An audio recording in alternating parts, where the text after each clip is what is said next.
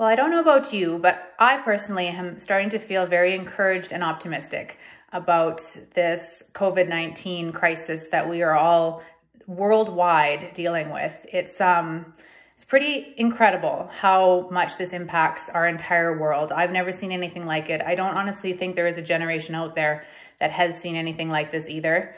Governments are really stepping up. They're helping people. Lenders are helping people with deferring mortgage payments. Governments are offering options for people who don't qualify for unemployment insurance. There's things that are happening right now that I didn't even know was an option in a crisis. And that is making me feel like we are doing a lot to prevent this from getting worse.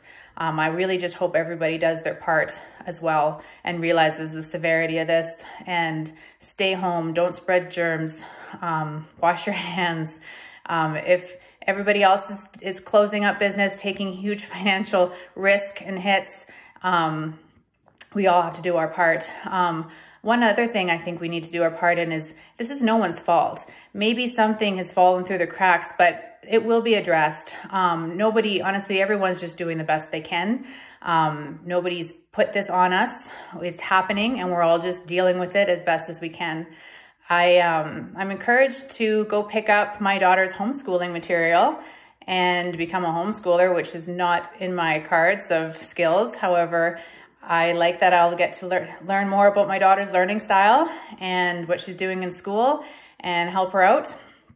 That's the kind of fun opportunity that I didn't think I would ever get in life. So that's happening starting tomorrow.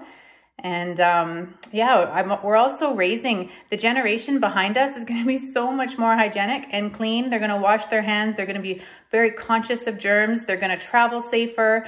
Honestly, there's a lot to be optimistic about and everything, as stressful as it is, as unknown as it is.